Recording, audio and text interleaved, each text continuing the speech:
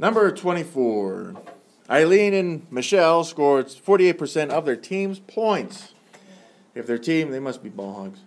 If their team had a total of 70 points, how many points did they score? Maybe they're really good, I don't know. So let's go ahead and figure these ones out. We'll have our percent proportion, which means it's out of 100.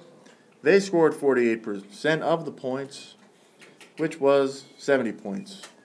We will be solving for x.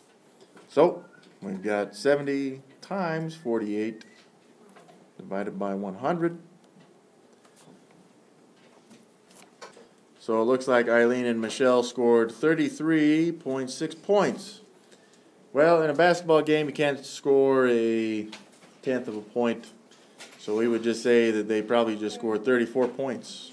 Wait, what?